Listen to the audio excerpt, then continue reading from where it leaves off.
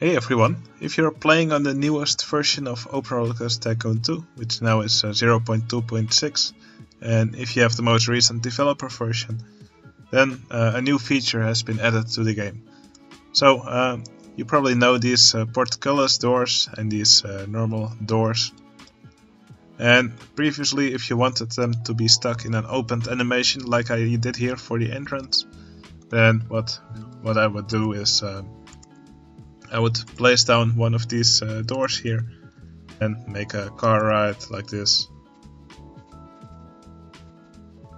Well, yeah, we can just put it in simulation mode. Wait, let me retry that. There we go.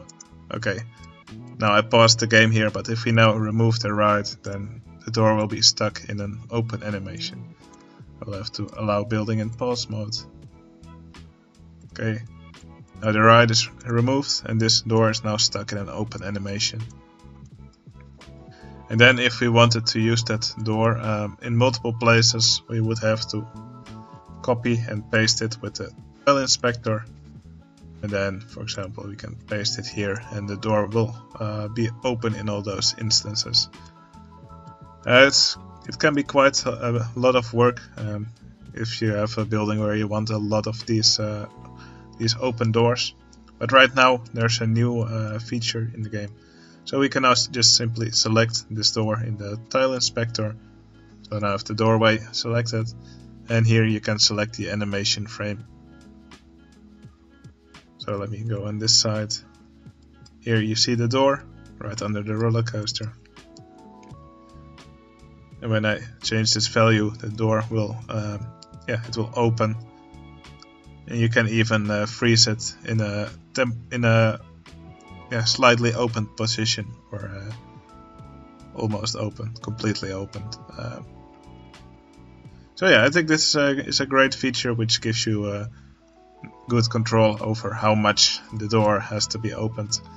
And it should also be faster if you have a lot of doors. Also for this portcullis door, you can also select how much you want it opened. You can have it closed or slightly opened, or here it's fully opened. Now this feature right now only works for doors, because other animated objects, for example like these statues over here, they animate on their own. So basically the game tells them to when to animate.